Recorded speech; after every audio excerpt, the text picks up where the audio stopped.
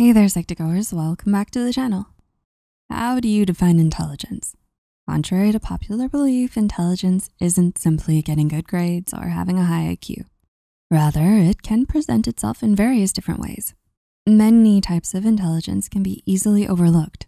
What you may be lacking in traditional smarts, you could make up for in emotional or creative intelligence. With this in mind, it is no surprise that there are many unexpected signs you're smarter than others. Even if you don't think you're traditionally smart, you may exhibit any of these 6 signs you are more intelligent than others.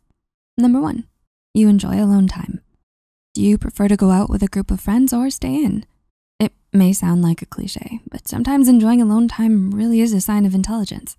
That's not to say all intelligent people always have their nose in a book. Rather, they like to have time for reflection and hobbies.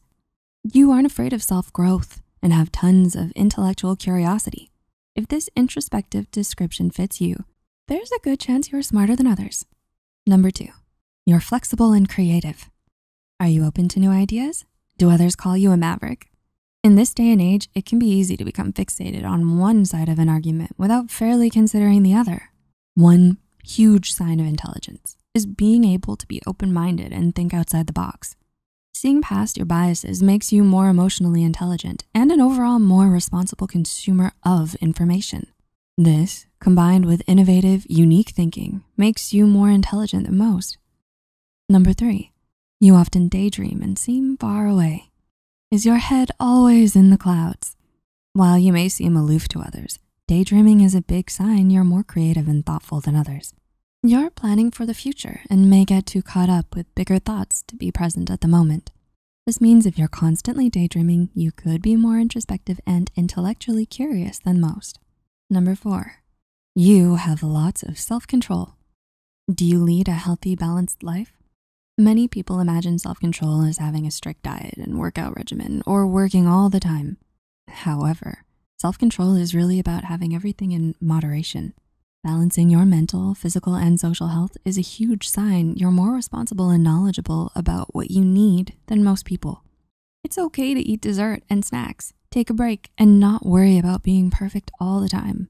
Realizing that not only means you're more intelligent than some, but it'll also help you live a happier life. Number 5, you're messy. What does your room look like? Is everything neatly filed away or does it look like you haven't cleaned in months?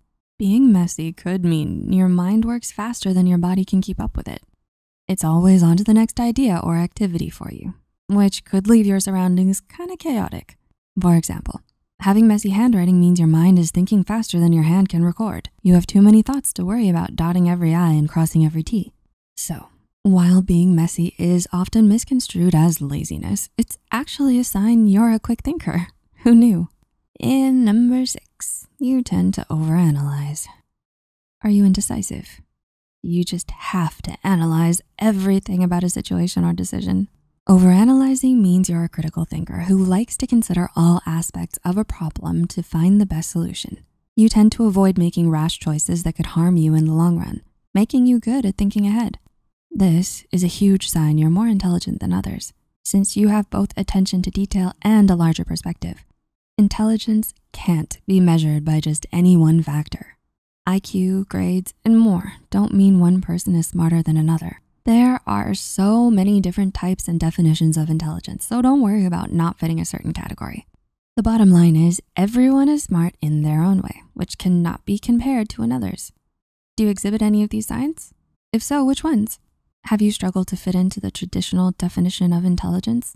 Feel free to share your story, thoughts, or suggestions down below. If you found this video helpful, be sure to hit the like button and share it with those out there figuring out why they don't fit the traditional bill. Don't forget to subscribe to Psych2Go and hit the notification bell for more new videos. Thanks so much for watching.